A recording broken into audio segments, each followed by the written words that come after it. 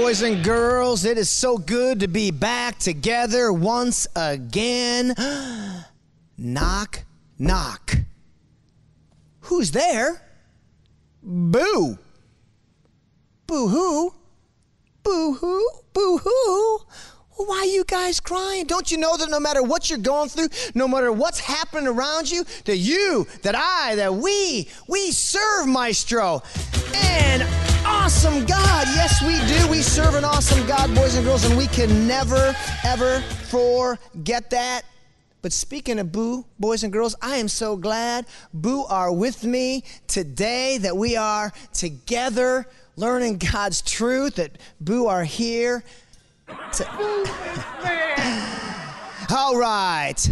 High fives, pound out, and church hugs, because it is time to get into our message. But before we get into today's message, it's a part 2. Let's review what we learned in our last message. Now, we learned last week that the words that we talked about last week were words that God gave Habakkuk. That's right, and Habakkuk is one of the 12 minor prophets in the Old Testament. And we talked about what his name means, and his name actually means to embrace, to cling to hold on, to never let go, to never give up. Now, Habakkuk, boys and girls, was written about 600 years before the birth of Jesus. That's right. During a time when the children of God, the people of God, no longer cared about God, followed God, or worshiped God. Instead, they turned their backs on God and rejected God. And the city of Jerusalem, we talked about last week, way back then, was much like America is right now today. We talked that in less than 300 years, a country that was founded for their love and worship of God, a country whose laws and ways of life were formed from the Word of God and the pursuit of God, a country that was filled with people who were on fire for God. Just 300 years later, that same country, has turned from a place that was on fire for God to a place that wants to set fire to the things of God, boys and girls. A place that doesn't want students reading their Bibles during free time. And a place that doesn't want students sharing God's Word during lunchtime. And a place that doesn't want students praying at school at any time, boys and girls. A nation whose rules and laws are no longer formed and come from the Word of God, but actually they want to replace the Word of God. That duck's crazy. You telling me?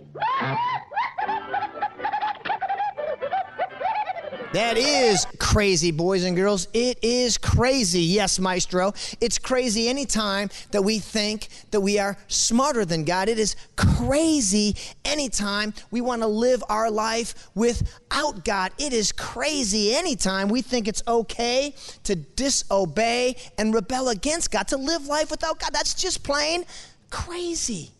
Not only was Habakkuk a prophet of God, we learned, who shared the Word of God with the people of God, but Habakkuk showed you and I, the people of God, what to do when the world doesn't match God's Word.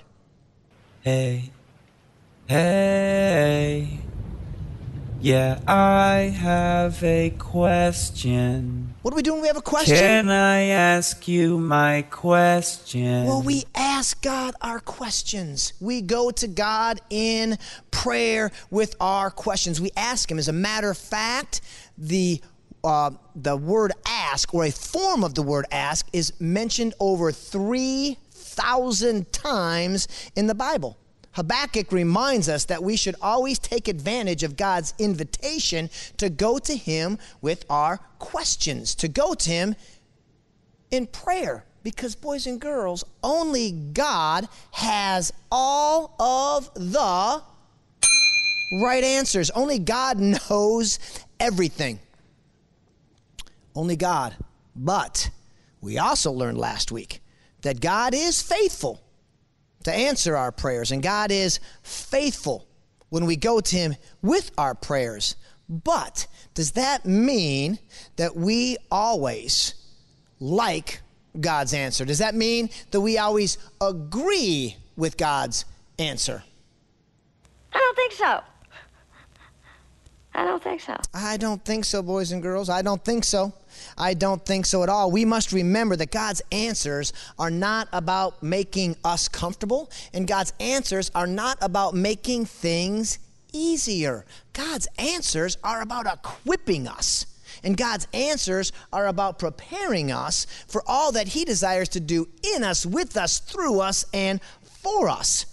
See, sometimes, boys and girls, God doesn't deal with what's going on around us because he's much more interested on what's going on in us. And the truth is, boys and girls, oftentimes the best way for God to get us to turn to him and rely on him and to rest in him, the best way for him to do that is oftentimes to allow life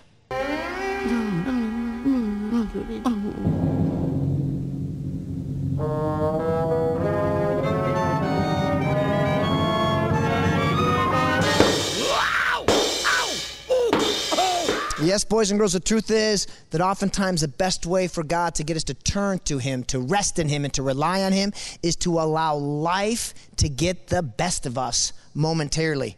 That's right, boys and girls, just momentarily.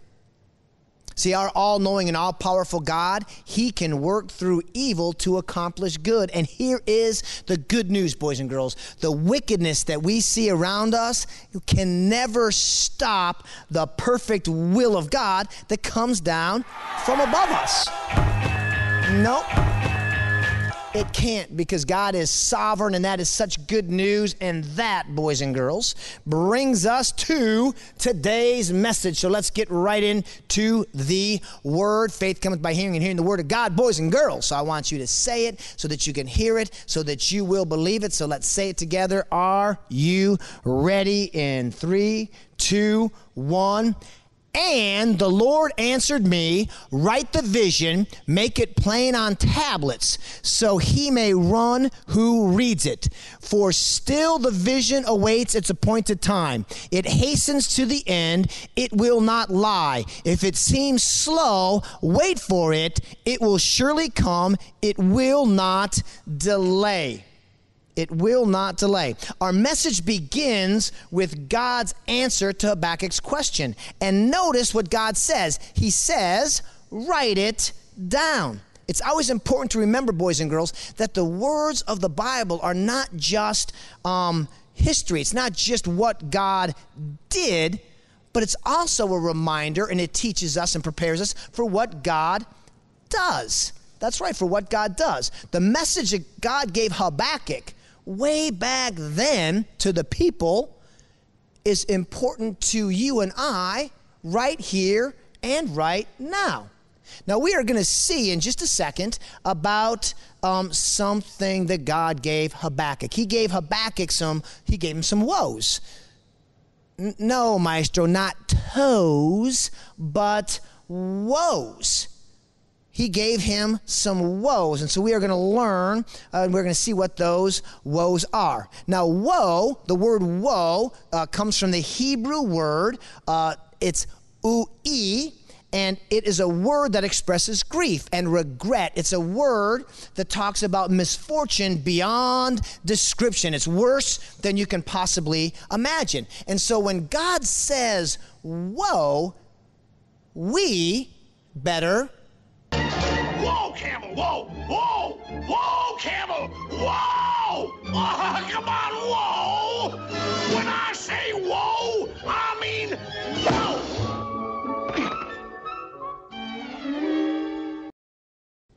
When God says woe, boys and girls, why we better woe. We better stop what we are doing, because if we continue doing what we're doing, we're going to end up hurting others. And if we continue and don't stop, we're going to end up hurting ourselves. And if we continue when God says woe, when he says stop, we're going to end up bringing his correction and discipline upon us, boys and girls. woe equals woe.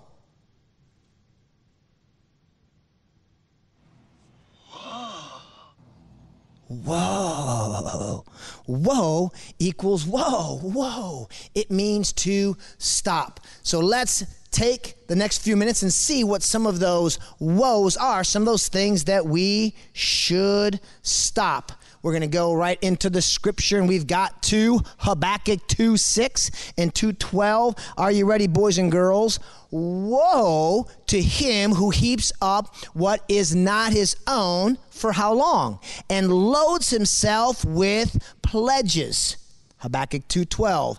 Woe to him who builds a town with blood and founds a city on iniquity. That's Habakkuk 2:12. God is saying in these verses, boys and girls, he is saying, woe. He is telling us to stop.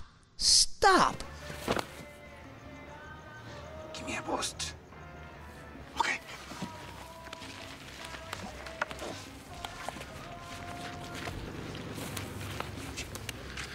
Hey, what about me? Good luck. He is telling us, boys and girls, to stop using others to lift ourselves up and to leave them behind. Stop.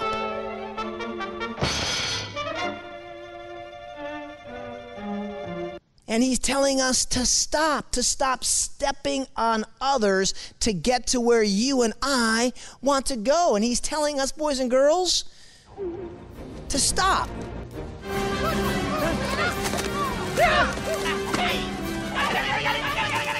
Don't got it. The last melon.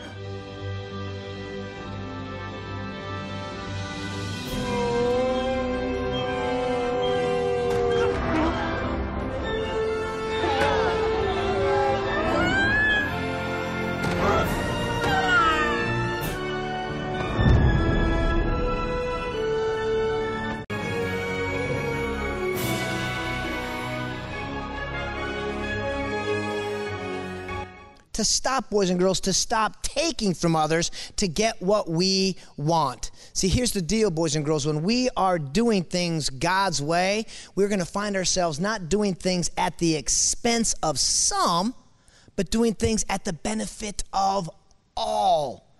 When God says, woe, he's telling us to stop taking advantage of others to get things and stuff, and to stop using others, to stop using people for our gain. Whoa, stop. In Habakkuk 2:15, boys and girls, he says woe again. And in this verse, he says woe. He's telling us to stop abusing things that he has given us.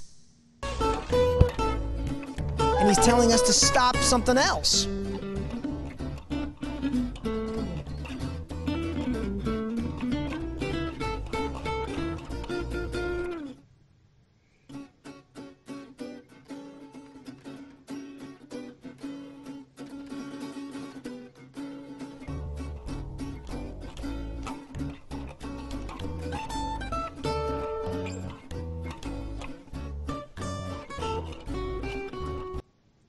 See, boys and girls, God's way is for us to be in unity. God's way is for us to put others first. That's God's way. And God's way...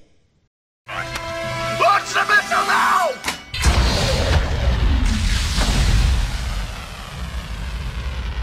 That missile is targeted to the giant's current position!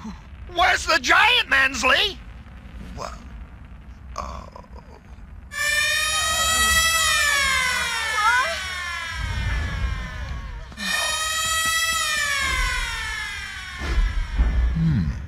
It's a missile. When it comes down, everyone will die. There it is! Shouldn't we get to a shelter? It wouldn't matter.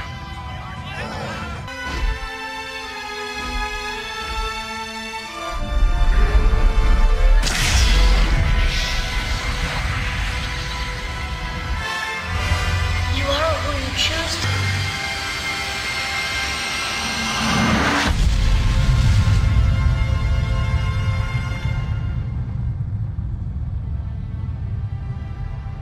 And God's way, boys and girls, is to not make decisions based on our personal pleasure, but to be willing to do things, to make sacrifices, and to do things for the benefit of others. That is God's way. I believe we've got a couple Bible verses.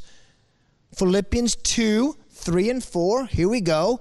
Do nothing from selfish ambition or conceit, but in humility count others more significant than yourselves. Let each of you look not only to his own interest, but also to the interest of others. Philippians 2, 3 and 4.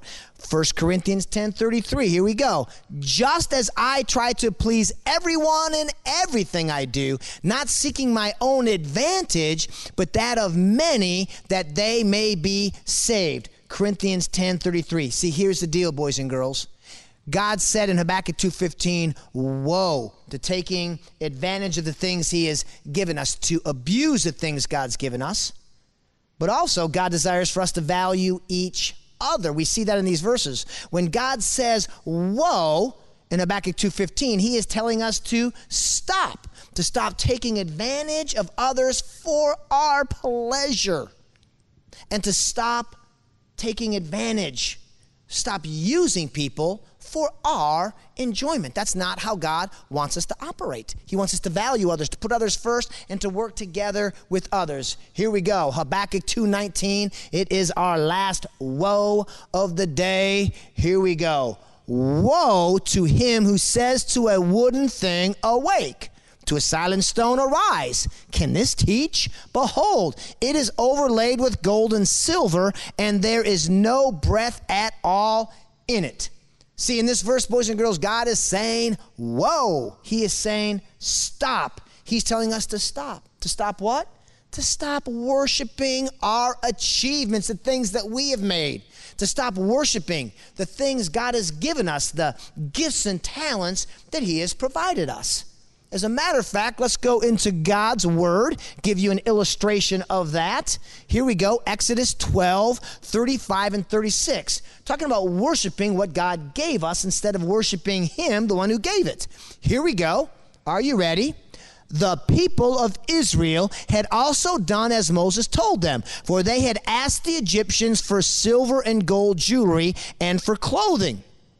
And the Lord had given the people favor in the sight of the Egyptians, so that they let them have what they asked. Thus they plundered the Egyptians. So here's what that Bible verse is saying, boys and girls. On their way out of Egypt, the Israelites, the children of God, slaves who had nothing, why, they were blessed by God. They were blessed by God because he freed them from slavery and the bondage and the horrible existence and way of life that they had as slaves in Egypt.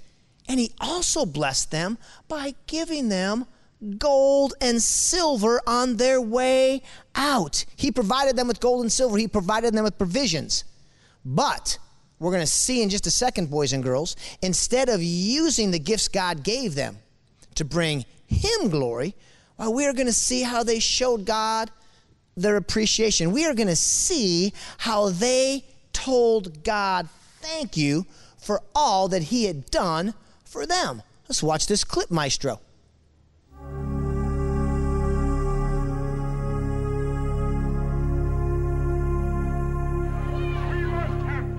Faith in what? You, Aaron? Can you lead us to this land of promise? You know where it is? Tell us. Where is it? Across the wilderness. And who's to lead us? You, Dathan. Yeah. Where could I bring you except to Egypt? Where there is death? No, where there's food. Pharaoh would kill us all. Not if a god of Egypt went before us. You could make one for us, Aaron. No. Aaron knows the art of the temple. I will not. But we can't remain. Stay He here. will not. He would rather see our flesh rot in the wilderness. You will make a god for us. A god of gold. A golden calf. Korah shall be the high priest. Bring baskets, buckets, dolls, anything you have. break off your earrings. Yeah, your bracelets, your necklaces. We will make of them a golden calf. The golden spoils we took from Egypt.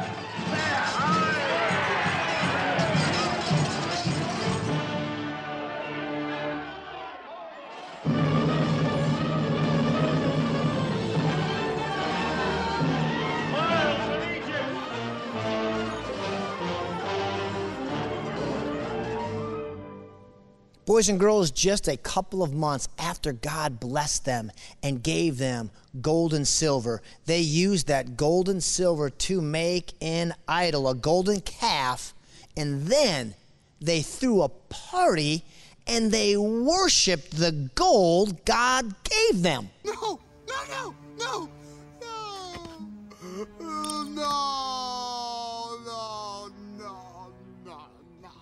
No.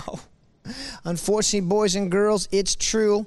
While God was meeting with Moses on top of Mount Sinai, where the presence of God was right above them on the mountain, they were worshiping an idol at the bottom of the mountain. Instead of going up the mountain with Moses like they were invited to do, they took the gold that God gave them and they made an idol. That, boys and girls, is so sad. And that brings us to... Preach, preacher, yes, sir. Preach, preacher, yes, sir. Preach, preacher, yes, sir. Preach, preacher, yes, sir.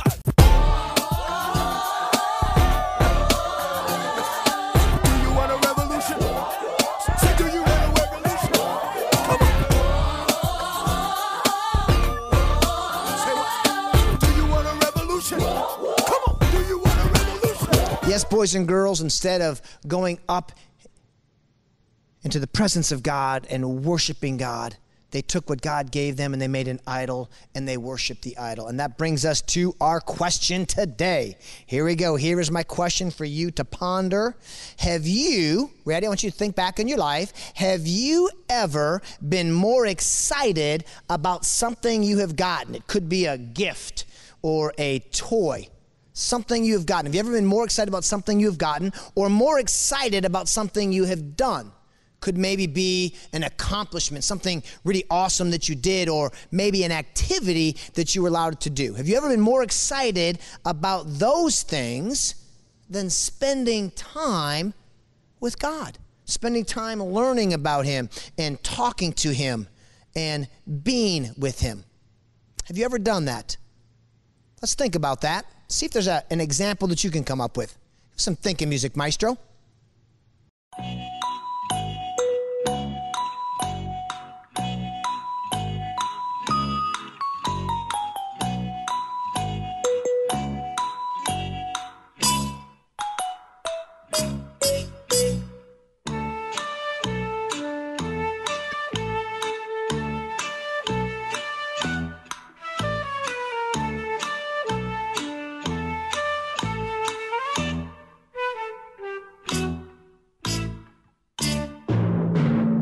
You know, boys and girls, John 13:35 and Matthew 22:37 and 39, why they tell us that the most important thing that we can do is to love God and to love each other, and that we, as followers of God, should be known by our love.